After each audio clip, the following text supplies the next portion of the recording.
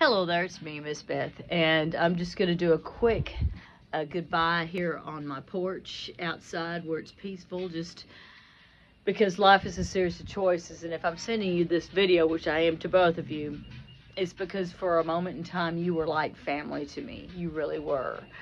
And now you're not, because it was the choice that you made. You made it, and your actions determine what happens. If you don't practice or you decide music's not a priority, your parents can't always justify just trying to encourage you to enjoy music if you're not making that initiative on your own. You got to practice.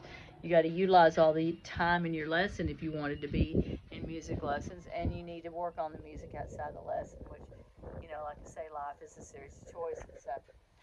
I wish it had come at a different time. I mean, we're about to get to March, and your choices affect my choices, because in March there's this thing called spring break, and I don't get paid during spring break. And the other choice on that, of course, is that you're not going to be there, so that means that's that much less income I have coming in, which I have to figure out what in the world I'm going to do to make things work. So that's neither here nor there. That's, my life, my choices.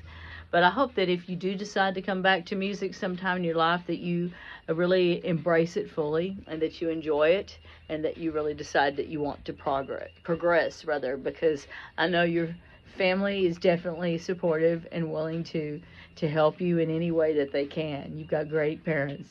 So may God bless you.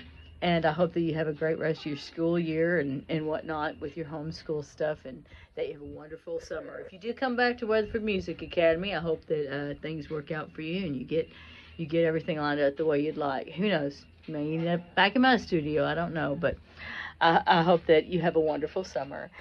Thank you.